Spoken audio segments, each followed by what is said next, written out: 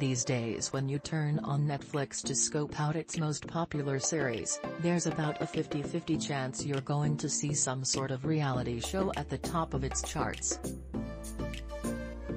This past month, it's been more like a 2 out of 3 chance.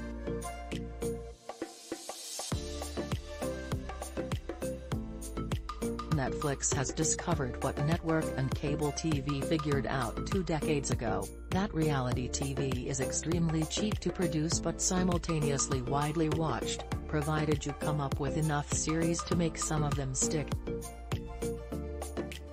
And that's what Netflix is doing lately, and why many of its highest-profile shows are now reality series like Selling Sunset, which has just arrived as the #1 show on Netflix with new season 5 episodes, and is likely to remain there until something like the final half season of Ozark unseats it next. Looking at the numbers in the US, some sort of reality or true crime-based series was the #1 show on Netflix for 14 out of the last 23 days.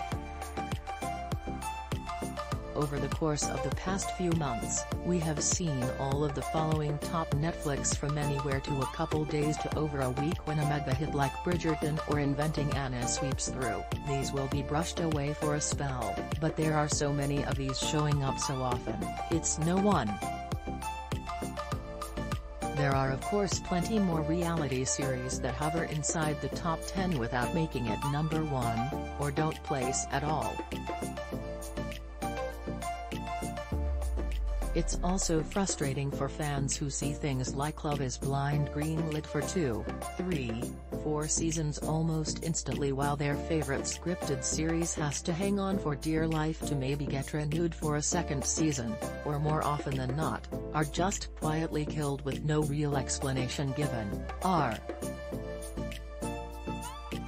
This also comes as Netflix cleans house in its animation department, which it deems as underperforming and not making the kind of content its audiences want to see.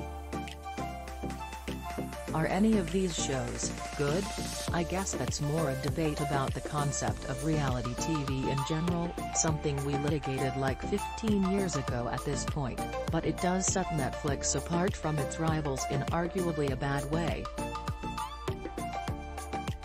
You will not see reality TV programming dominating really any of Netflix's main rivals like HBO Max, Hulu, Apple TV+, Disney+, Paramount+, or Amazon Prime. Not that no reality content exists there, but it's not nearly at this level, and the top shows all these places are almost always scripted series. And yet, more and more, Netflix feels like Discovery Plus when you boot it up. I think there have been good Netflix reality series. Making a Murderer and Cheer stand out to me, but those are more in the documentary class than true reality shows, and that's what's been taking over Netflix as of late.